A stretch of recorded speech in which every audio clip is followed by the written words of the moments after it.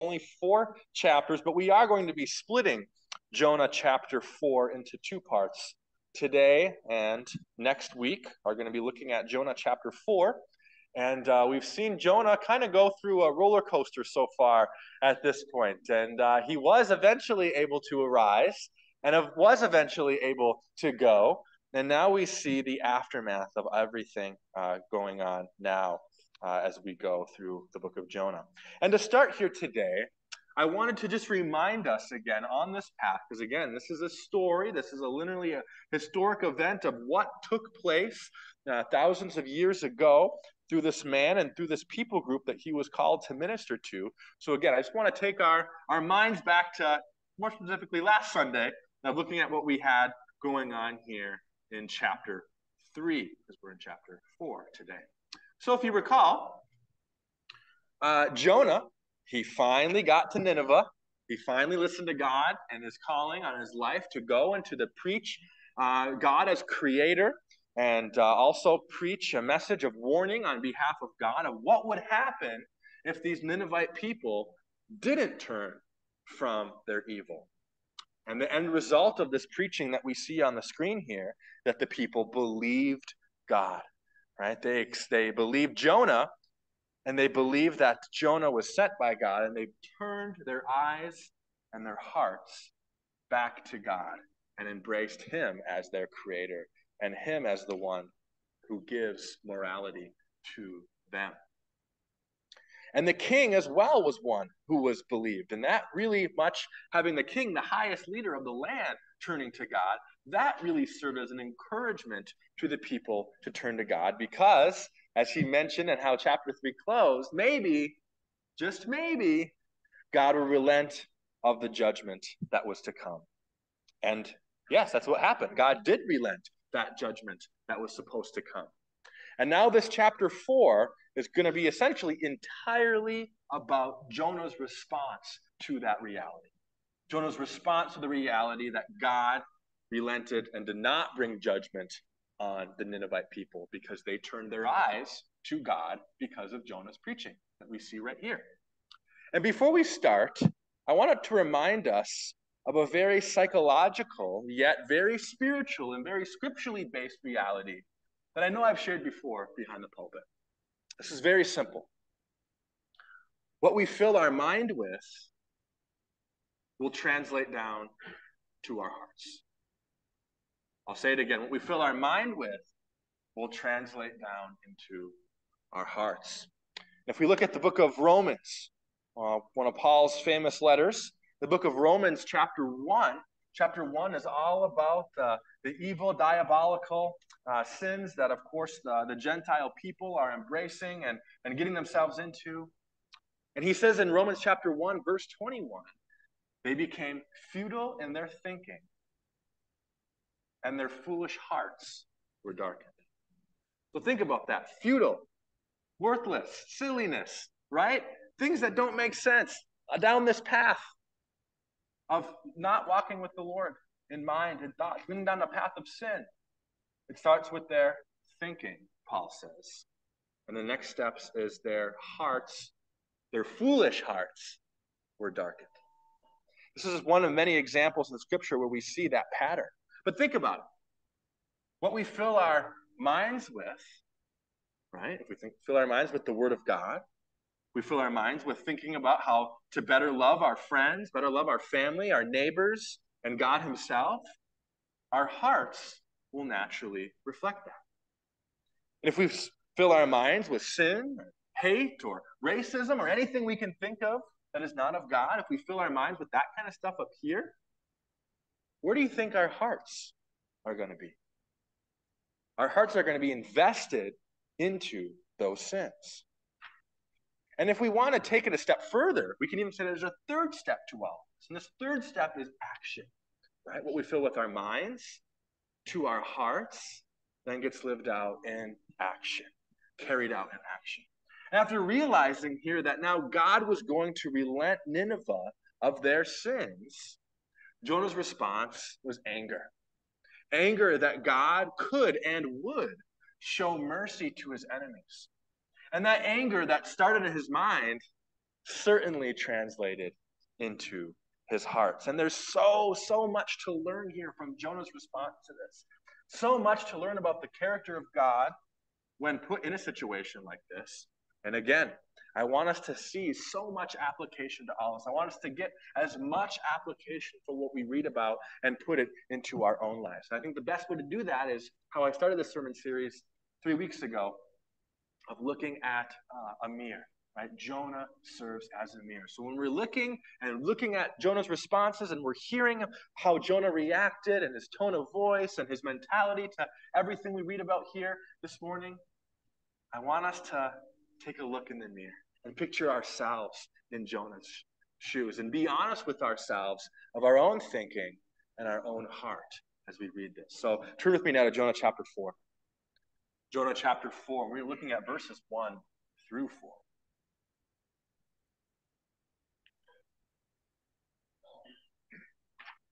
Jonah chapter 4, verses 1 through 4. But it displeased Jonah exceedingly, and he was angry. And he prayed to the Lord and said, "O Lord, is not this what I said when I was yet in my country? That is why I made haste to flee Tarshish, for I knew that you are a gracious God and a merciful, slow to anger and abounding in steadfast love, and relenting from disaster. Therefore now, O Lord, please take my life from me, for it is better for me to die than to live." The Lord said, "Do you do well to be angry?"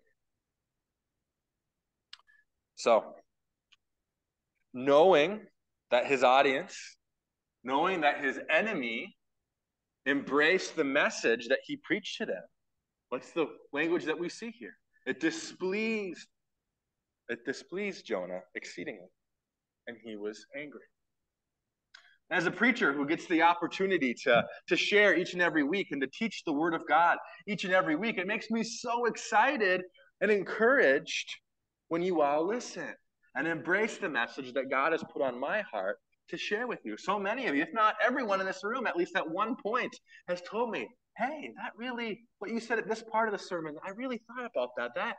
That really encouraged me today." Almost everyone in this room has done that to me over the past couple years, even the past couple months. Okay? It's so encouraging as a preacher to hear those words. But here, Jonah is upset that the people listen to his own preaching. I was hoping I got some laughs here. Yes! Putting ourselves in Jonah's shoes. Our first thought could have and should have been, wow, an entire group of people are saved and get to know God because of God working through me. This is so encouraging. So with the opposite being true, is that he was upset. The people actually listen to the message. It kind of just goes over our heads of, wow, this is just crazy. This is so silly. This is so foolish. A person's mindset can be a powerful thing. An interesting thing, but yet a very powerful thing.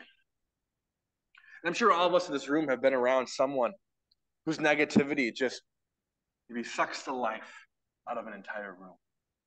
It can be just horrible to be around because that type of thinking can be contagious. Right? You yourself start to get maybe negative. Not only negative, but maybe angry, as Jonah was angry that this was true. And in this specific situation, I don't think Jonah was around others to maybe include them in on his pity party here. This is a pretty lonely point for Jonah. But we get the picture of where his mind was, where his attitude was that reflected his heart. Okay? Lonely part of his ministry in this time. And his mind and attitude tell us that Jonah certainly has a lot to learn about. Even though he's a prophet from God, even though God is using him for such a great task like this, he still has a lot to learn. Because remember, at this point, Jonah went where he was supposed to go. He preached the message that he was supposed to preach. Yet in his mind, he and God weren't on the same page. he at this time had some lessons that he needed to learn. And don't we sometimes think we know everything, but in reality, we ourselves have a lot to learn. And when picturing ourselves in Jonah's shoes, again, here's where the mirror comes into play. I can't stress enough this picture right here of how lonely of a moment this was for him, how much of an intense moment it was for him. Because I really don't think words in our Bible can possibly do justice to describe his mental, his spiritual agony that was going through in this time.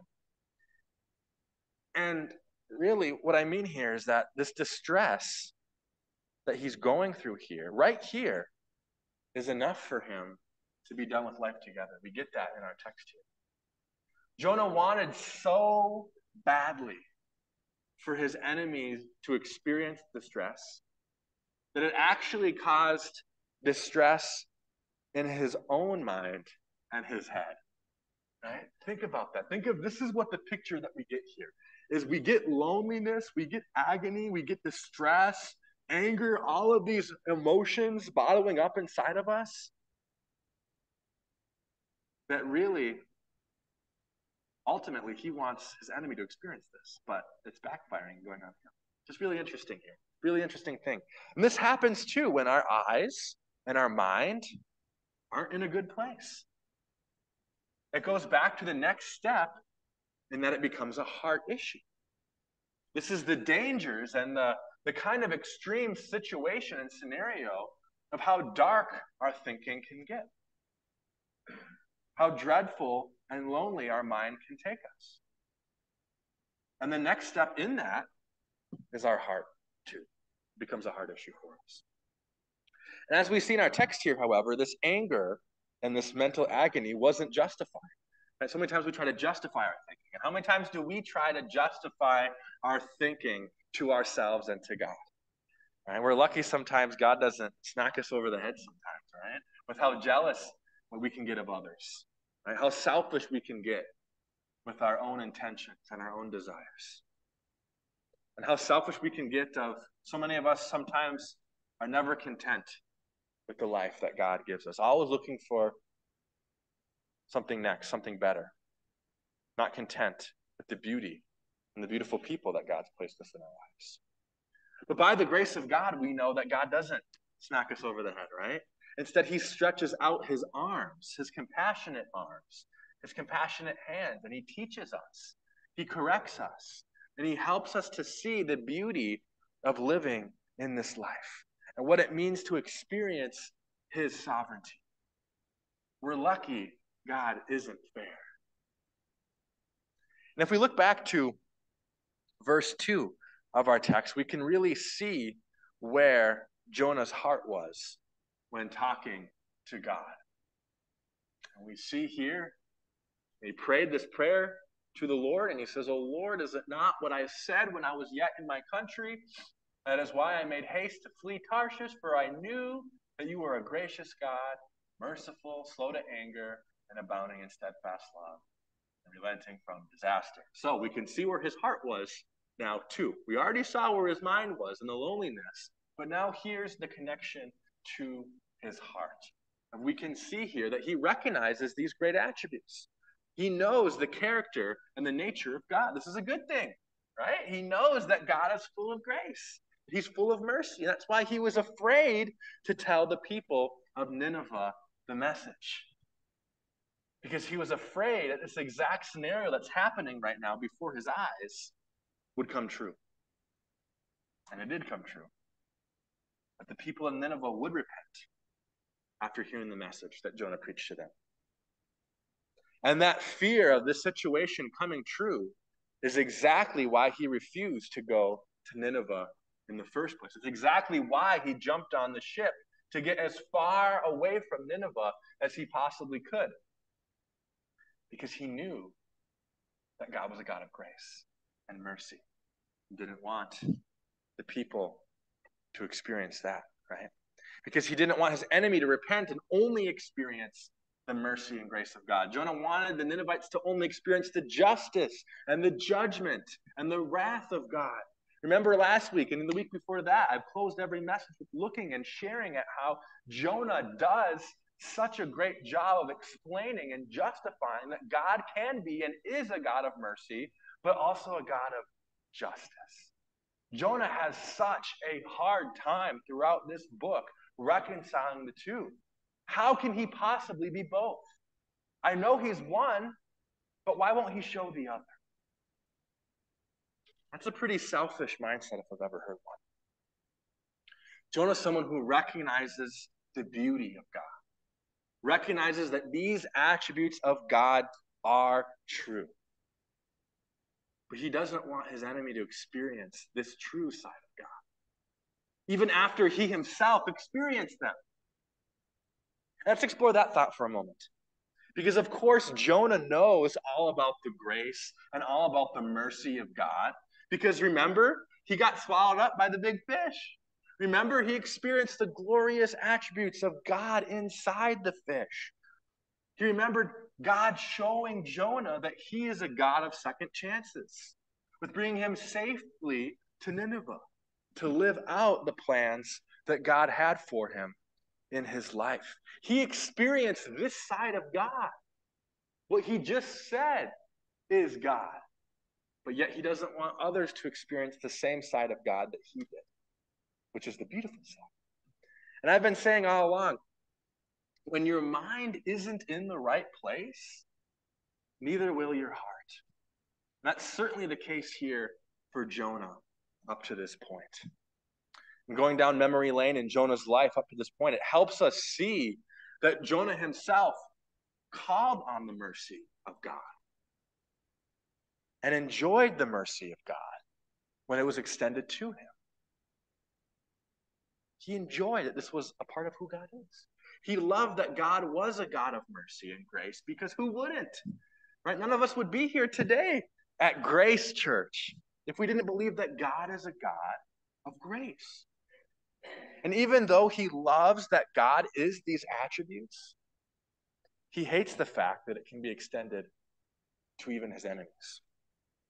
Another rhetorical question I want us to think about here is, what if God treated Jonah the way Jonah wanted God to treat the people of Nineveh? Just a thought for us to think of here. Because, I mean, didn't this even cross Jonah's mind? I mean, I was going to mention this in my sermon. Like, that was the first thing I knew last week, because I'm gonna ask this question next Sunday. I'm asking it right now. But Jonah, it never crossed his mind. Or maybe it didn't cross his mind because he was so focused on his own pity party inside of his head that he failed to make these simple connections and to ask these simple rhetorical questions. I think he was probably doing that second option. So invested in his own pity party that he didn't even want to think outside the box here. In this frame of mind, it isn't good.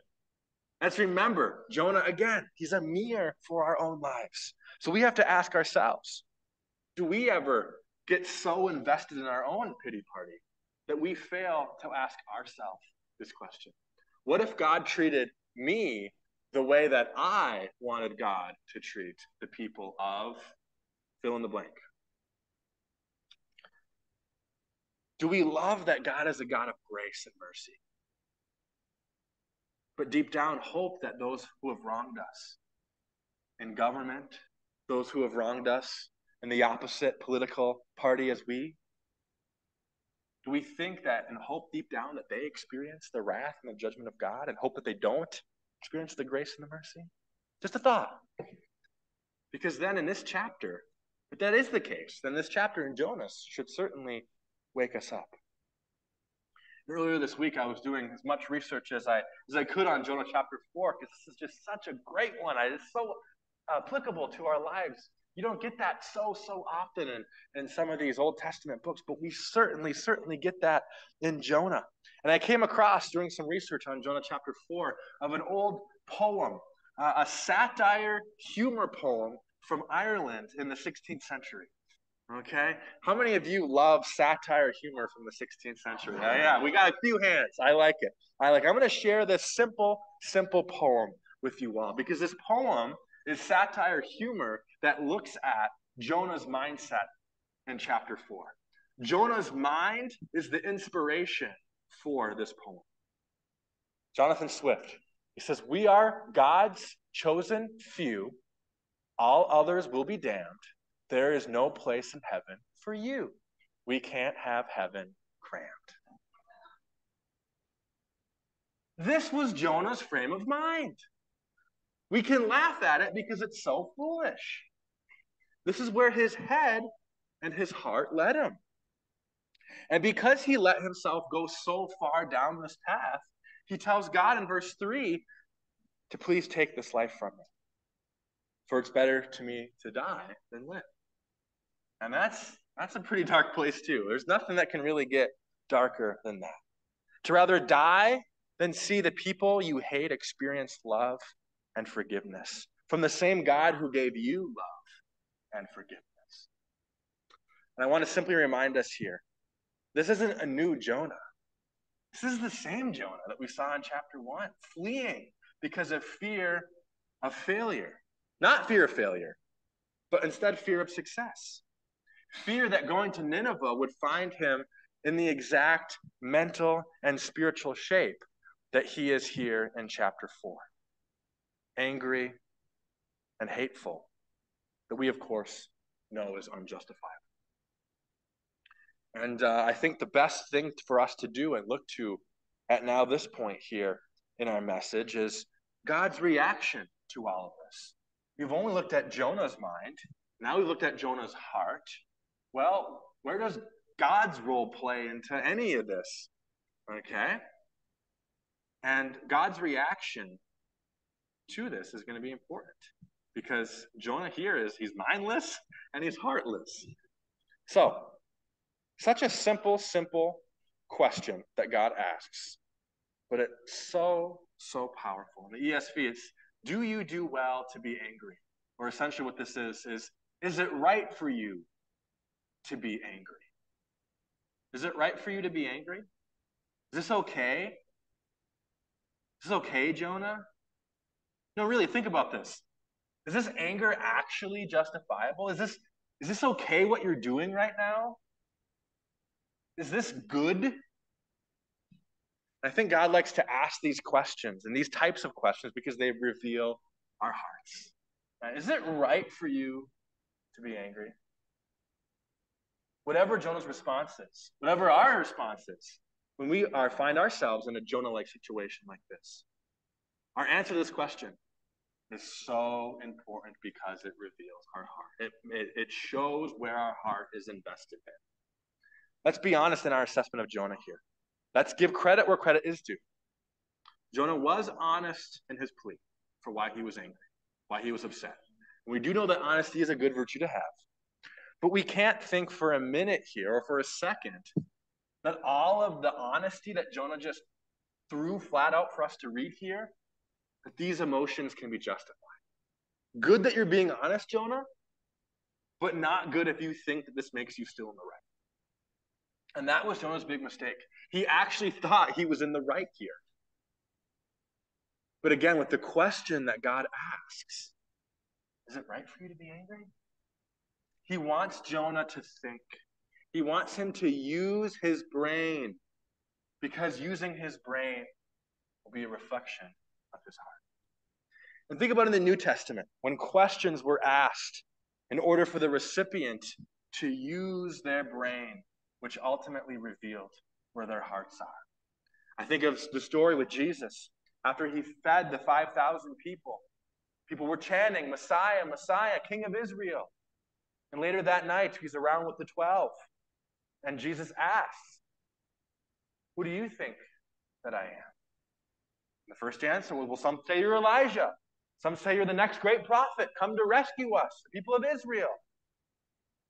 What does Jesus say? He says, I'm not really concerned about what they think. Who do you say that I am? And Peter says, you are Christ, the Son of the living God. Think of Saul before he's Paul, right? On the road to Damascus in Acts chapter 9. Very important story in our theology. Saul, whom are you persecuting? Who art thou, Lord? Right? When we find ourselves in our own mind and our hearts opposed with God's will and his attributes, the question of, is it right for me to be angry? It's a good one to ask. This indeed is a question that we should ask ourselves when our ability to be angry is stronger than our ability to use reason and common sense and logic. When we're so angry and our head is in such a dark place and we can't use logic, let's ask the simple question. Is it right for you to be angry? And if we do that, I think most of the time the answer is going to be, no, Lord. Your abounding love is always true. Your abounding love is always just, even when I can't see it. And Jonah 4 leads me, hopefully you, to ask myself and hopefully ask yourself, what do I truly believe about God and others? What do I truly believe about my enemies and God's role in their life, just as much as God's role in my life? Do I really believe that God is a God of mercy and justice? Do I really want all people to experience the love and the grace and the forgiveness that I've experienced? I had to ask myself this week. And I've come to the conclusion that yes, I do. But I only do for one thing, and one reason only. Because I see his son on the cross. I see the mercy and the justice of God reconciled at the cross. I see Christ dying not just for my sins, but for all sins. I see that sin is the problem in my life, the problem in your life, the problem of my enemy's life, the problem in all of our lives. And that's the bad news. The bad news is that we're all sinners. But the good news is that Jesus died for sinners. Right? All of us have sinned not just by choice and action. All of us have done something to wrong God. Right? If it's with our thoughts, if it's with our minds, with our hearts, with our action, all of us have sinned and fallen short of God's glory, either here, or here. All have sinned and fallen short of glory. But while we were yet sinners, Christ died for us. So that's the good news. The good news is that Christ died for our sins, that he was buried and that he rose again. And we call this the gospel, the very good news of salvation. Okay? Because now we have the opportunity to walk in his grace, walk in his mercy, walk in his love, walk and show forgiveness of others because God has shown us that at the cross. The cross changes everything. The cross changes not just the here and the now. It certainly changes the here and the now. It changes us and transforms us to be like him. But it also changes our future. It changes our destiny. We can't change our past. We can determine our destiny by choosing Christ. But Christ can change our past because dying on the cross, all our sins have been forgiven. So we can't change our past, but Christ can change our past. We can't determine our future in our own flesh, but Christ can, because eternity is with him if we put our faith in the gospel, that Christ died for our sins. There's so many passages in the New Testament where the Apostle Paul lays out the gospel clearly and boldly for us, of the power of not only the cross, but the power of the resurrection, that Jesus rose from the dead, and that we can live a life rising out of our sin, rising out of our own grave, and live for him. That's the beautiful reality of the gospel. But in the New Testament, there's so many passages where Paul reflects on his own life, reflects on his own sin, and his own sinful heart of persecuting other Christians, having hate in his mind and his heart for his enemies, but how he experienced the grace and the mercy of God and how that transformed him. There's a passage of scripture I love so dearly. It's in the book of Titus. It's in Titus chapter 3. If you have your Bibles, you can turn there briefly. I just thought of doing this right now. I have the last part on the screen here in a moment I'll share. But in Titus chapter 3, verse verse 3, Titus 3, verse 3, Paul lays out the past. He lays out the fact that we ourselves were once foolish. Any fools in the house today? Right? Once fools, disobedient, led astray, slaves to various passions and pleasures, passing our days in malice, envy, hatred of others, and hating one another. But when the goodness and the loving kindness of Christ our Savior appeared, he saved us.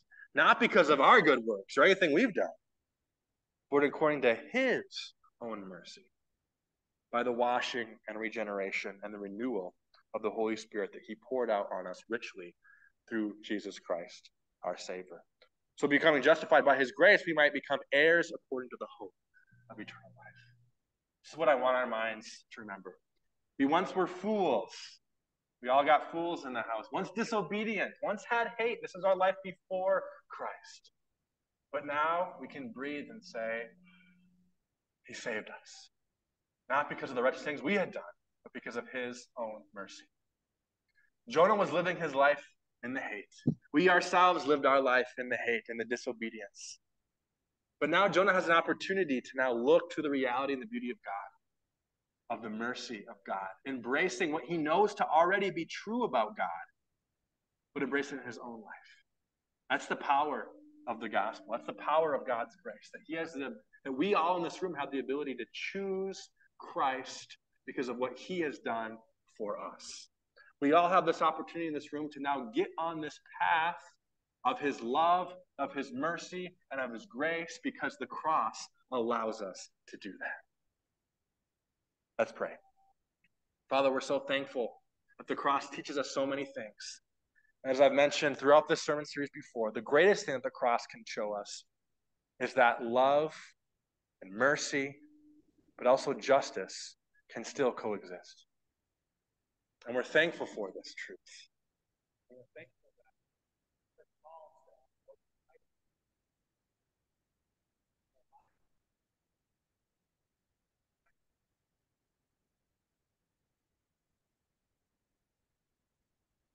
again, our hearts can now be transformed to have grace, mercy, truth. I pray that this isn't just something we see and believe with our mind. But Father, I pray that these things translate to our heart.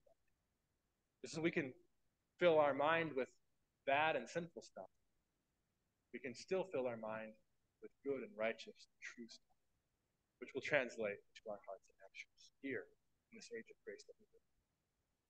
Father, thank you for our church family here, that we have an opportunity each and every Sunday to worship you, to be challenged by your word, and Father, to leave these doors changed people that want to live out this truth in their lives.